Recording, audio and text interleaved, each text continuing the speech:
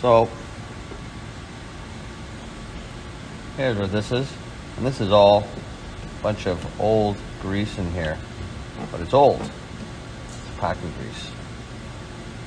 Someone's put it in there before, and it's crusted over in here.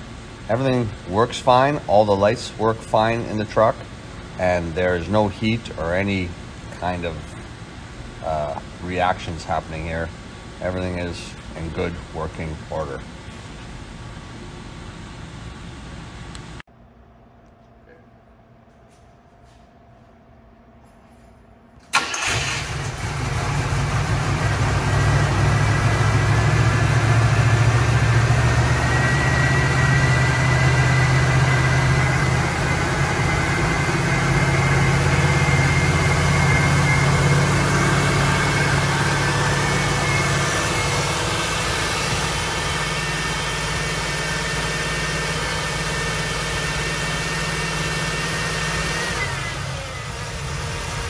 Hey, turn it off now, please.